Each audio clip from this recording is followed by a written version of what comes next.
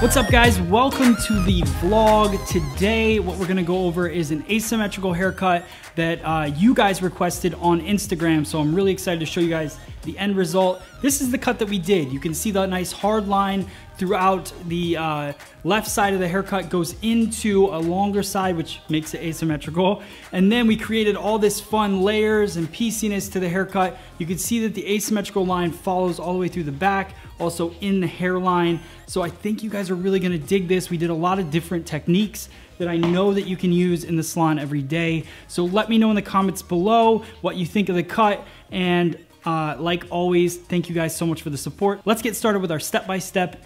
Here we go. All right, guys, so we're gonna start off this vlog by parting the hair on the left-hand side. This is right where the guest parts her hair.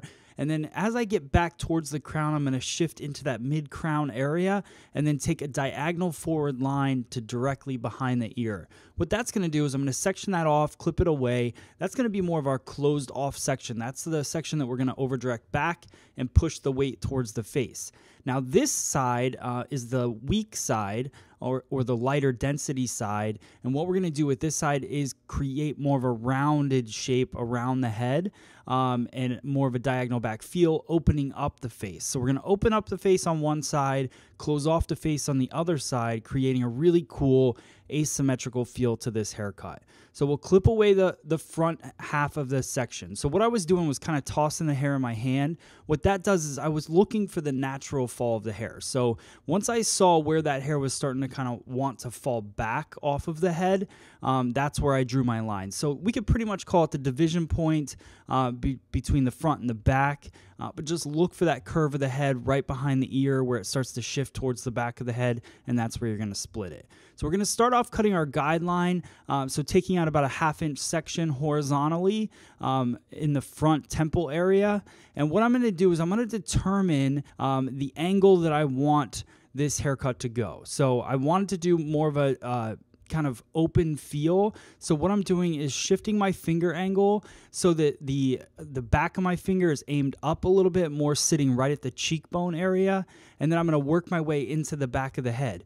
Now, what makes this technique definitely different than things I've done in the past is that we're going to continue that line all the way through, following the very top of the section. So we're following kind of through the occipital bone at this point, creating that asymmetrical feel, working diagonal back.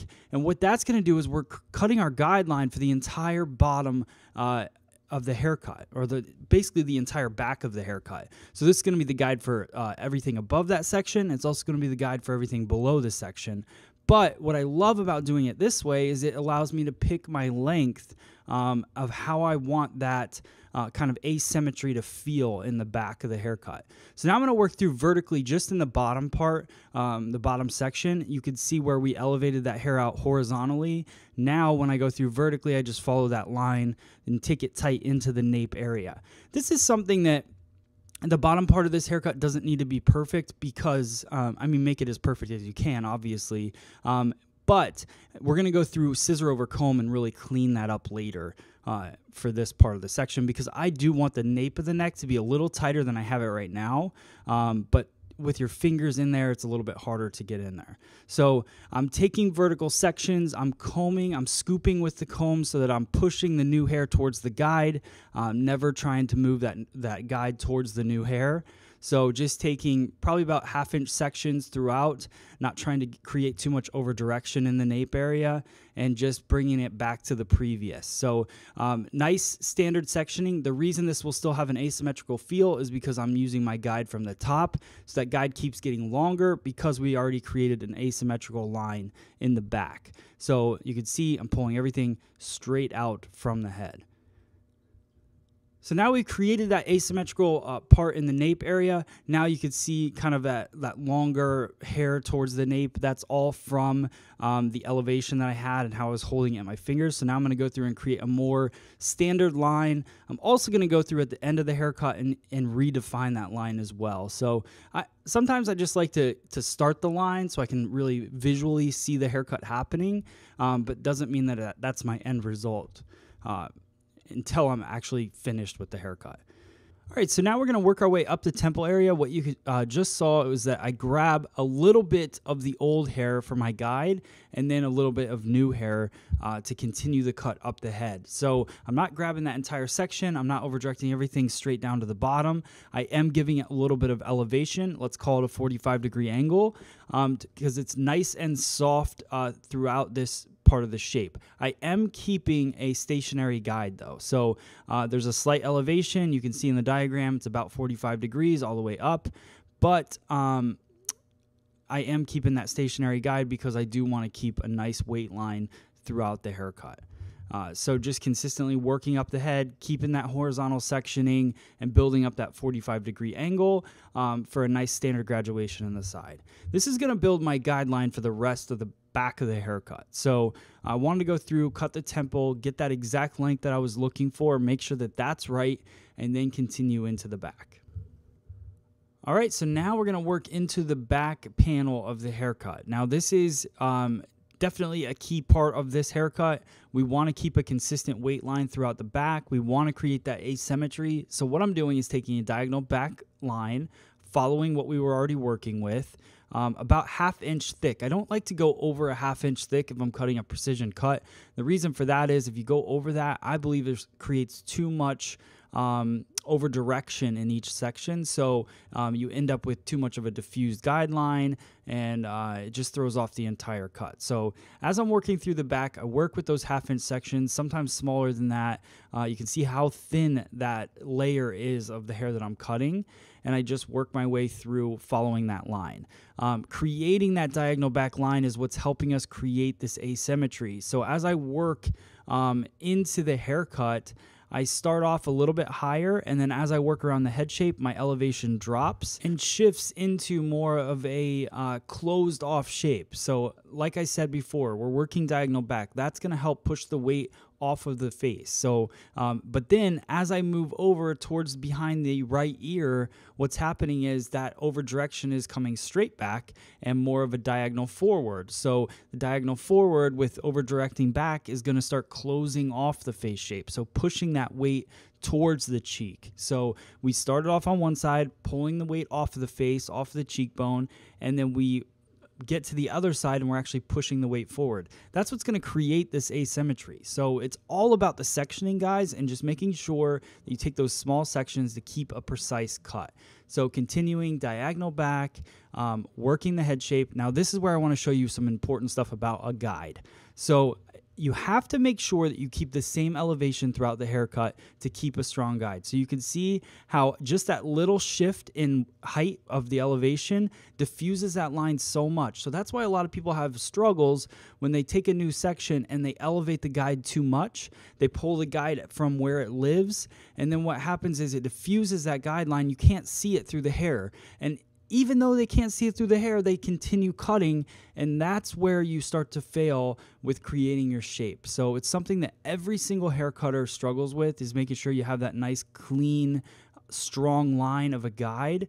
But that's why you take thin sections. That's why you don't over direct the guide from where it lives. You pull the new hair towards the guide. That's what's going to help create more success in your hair cutting. So just again, continuing through, I know this part gets a little bit repetitive, but just look at the elevation. Understand that the guide, I want the guide to be nice and strong throughout the back. You can see that weight build up. What I love about hair cutting is that as I'm starting to round that head and I'm keeping my elevation similar to every section, you start to see the shape unfold. If I were to follow that head shape more, I wouldn't get that buildup of weight. I love that buildup of weight throughout the haircut because it really shows off the head shape really well in the crown area. So just working through, pretty much finished up that section. You can see that buildup of weight. I love the shape of the haircut so far. Now here's a couple things that happened in this cut. First off, I continued through the back side. So I did section off a bit and I over directed everything back to that guideline, which you can see in the bottom right hand head shape diagram. I continued through that right side and over directed everything back. Somehow the camera wasn't on, and that's just the reality of trying to film a video all the time, is that something's bound to happen, and I didn't want to not put this haircut out for you guys. Now I continued into the top and I just over direct everything using the guide from our very first section. I just pull some of that up into it, gives me that shape that I'm looking for, and I over direct the entire top over the parting to push some of that hair off the face. So I wanted to continue that kind of open feel of the layering and kind of open up the face no matter what, but I did, but keeping the length on the one side. So you can see how the asymmetrical feel of the haircut just really works because we have the one side closing off, but it's opening all the way across the face. So I really dig this. Now we're going to use our Ergo blow dryer and the Ergo paddle brush or polishing brush to just go in, smooth out the hair, create that shine. And then I switch to a Paul Mitchell 413 brush to give a little height and air to the haircut. And then I go in with my VibraStraight iron and iron it out. Using the comb and just tension in my fingers, working around that head shape and just really polishing out the hair so I can see the shape of the haircut that I've created so far.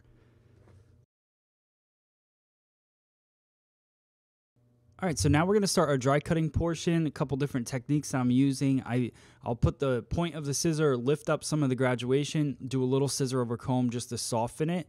And now I'm going to go through with the point of the scissor and just start to detail a line, the line that I was looking for. We talked about this before. Anytime you elevate the hair, you get a diffused outer perimeter line. So that's all done in the dry cut. So just going through, I'll shake the head, I'll move the hair, I'll recomb the hair, and just keep defining that line so that when my guest goes to style her hair, that line is always there and always looks good. And now we're going to go through a little scissor over comb in the back just to tighten the back up a little bit, clean up the shape that we created. There's nothing like going through vertically with your fingers, cutting the shape in the back, and then going through horizontally with scissor over comb to kind of cross-check it and clean up the shape that you've cut. So you're kind of hitting it from all different angles to get that perfect feel to the back. Now I told you I was going to redefine that back line, going through with my blunt cutting. We're using the DB20 scissor. I've been using the entire cut. Everybody asked me, I got another email this morning, what's your favorite all-around scissor? DB20 Mizutani scissor is the way to go. It's on ShopFSE or freesaloneducation.com if you guys want to check it out on there. We have it for sale, but awesome scissor. Love it for everything that I do. And it's really good for dry hair because it has nano powder metal steel. What that means is that it's a really soft metal, so it grips the hair as it's cutting, so no hair slips at all when you're cutting your lines. So it's great. I can go through and I can cut an entire section, and it's a perfect straight line every time. Moving into the top of the head, I'm going to take horizontal sections and just over direct them straight up to create a lot of light, airy layers in the haircut, just removing some of that weight from the heavy side because we know that we part on the side I'm standing. So the rest of the haircut is all heavy on that side. So what I want to do is just go in and take out some of that weight. Now I'm going to connect the front. So again, we elevated the hair to create this angle that we have currently in the front of the haircut. But now we got to go through and define our outer perimeter because, again, when you elevate the hair, it will create the shape on the interior of the haircut, but that outer perimeter line, you still need to go through and define it. Still using my DB20 scissor. You could use a dry cutting scissor for this. I like dry cutting scissors for more slide cutting techniques and things like that. When I'm working for precision cutting, I go in with my DB20. So I did kind of comb off the disconnected part because I didn't want to cut that shorter. I kind of pushed it off to the side, and then I worked my way up the head shape to create that little bit around the right cheek area because I wanted to keep that defined line going, but then disconnect the very front. We're going to do the same layering technique that we did just a little bit ago. The only difference in this part is I make sure that I leave out the length, and then I go in and I really start chopping at it because I want to create a ton of texture on the side. And this is where you get a lot of freedom in dry cutting. So I kept a lot of length. I over directed this entire top to the other side to cut it wet. And now when I cut it dry, I want to really go in there, remove a lot of bulk, and create a lot of texture in the cut, which gives it its own personal feel, and it doesn't destroy the shape that we've created. So almost there, another horizontal section, over directing everything up, really deep point cutting, and there you go.